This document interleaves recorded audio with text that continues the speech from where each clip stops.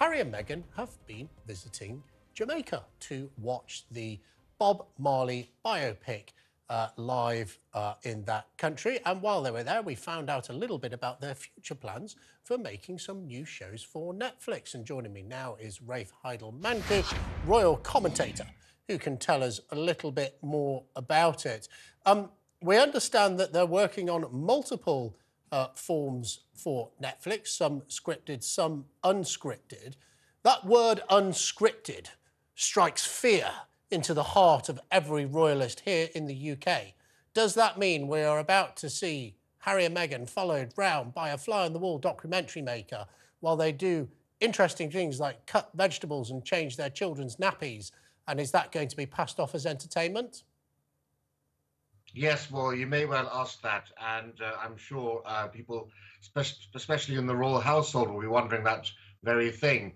I mean, Netflix's chief content officer is the person who's actually revealed that they're working on not just unscripted things, I should say, also a movie and a TV show. But all of this is said to be in the very early stages of development. Now, very early stages of development in the media world is another way of saying Harry and Meghan have had an idea, but they've done absolutely nothing about it. We believe these shows are going to be documentaries, but Harry's actually expressed an interest in doing a documentary in Africa, which I think will give some respite for the royal family. And the film itself could be an adaptation of a very successful Canadian novel called Meet Me at the Lake, which Meghan has got the rights to. And there's also rumours of a feminist prequel to Great Expectations by Charles Dickens, where the focus could be on Miss Havisham, who of course is the world's most famous jilted bride. But it's actually the timing of this announcement by Netflix that's the most interesting, I think, because it comes just 2 days after the media have been talking about troubled waters at Archewell, the Sussexes production company, which has just lost another key member of staff. You know, they've lost 8 staff in total since arriving in California. And it comes after rumours that Netflix might not renew their £80 million deal, and that the couple might actually make a deal with Paramount Pictures. And of course, they were just in Jamaica for the premiere of a Paramount Pictures film about Bob Marley. So this announcement is actually clearly designed, I think, to rebut all of those rumours and paint an image of harmony and productivity between Archewell and Netflix. Well, just to prepare us here in the United Kingdom, just to drill down on something you have said. So, just to be clear, Meghan Markle, the Duchess of Sussex, is going to write a prequel to a Charles Dickens novel, Great Expectations, probably one of the greatest ever British authors, not living author. After Shakespeare, Charles Dickens would probably be number 2. She, with her great genius for English language and sort of prose, is going to write this prequel, and we're going to have a feminist picture about what Miss Havisham... Is that serious? I just want to know when it's coming on screen so I can take all of the televisions out of my house and throw them out of the window and then remove them from the garden and put them in the bin. Is that really what she's planning to do?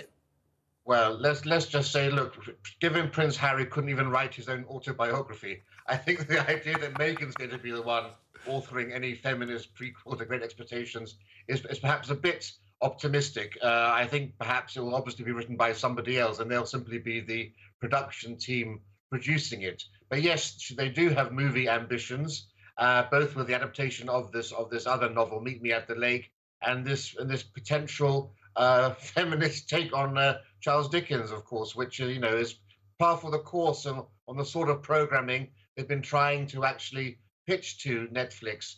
Of course, and the whole point here, of course, is whether Netflix is actually getting value for money in this deal with Harry and Meghan. They did one very successful documentary, a 6-part series, Harry and Meghan, which was the best launch of any Netflix documentary. But since then, there are 2 subsequent documentaries, Lives to Lead and Heart of Invictus, weren't that popular.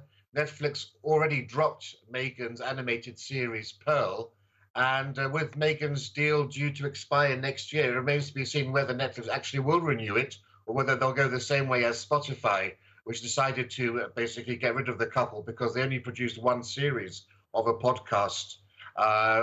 Basically, I think it was 12 hours were produced in 1 year or 2.5 years. So whether we'll see anything beyond these fevered speculative ideas that they have is another thing, because they haven't really delivered much on what they've thought about. Rafe, thank you so much for joining us here on TalkTV. Netflix will only put stuff online that will actually sell. I don't think it sounds like any of that is going to be worth tuning into. Stella, you were rolling your eyes, which, as we've been discussing the show, is a microaggression potentially against the Duchess. Are you going to be tuning in for a feminist remake of the life story of Miss Havisham? It just really sounds really cringe. And I think what people really hate, right? You're listening to this, and there are so many talented people out there who could be writing the most amazing films, the most amazing books, the most amazing stuff. And we all have to listen to and buy the novels and the films and the produce of a celebrity who rose to fame because of the man he was married. And you know what? There is nothing feminist about that. There is nothing feminist about me consuming content just because it is made by an actress who is married to a very famous royal.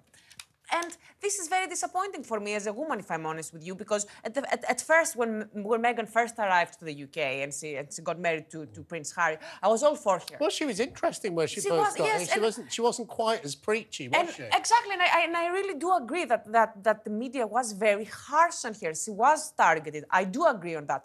But eventually, she's been trying to make money out of her status as the biggest victim in the UK for the last I don't know how many years. Well, but people are bored of this, and there is nothing inspirational about this. And it is really sad when you look into this woman she had this amazing opportunity with her production company. She was given this massive contract to make her podcasts, and you have reports coming out saying that just do the work. Stella, Matthew, that was the best monologue we've had.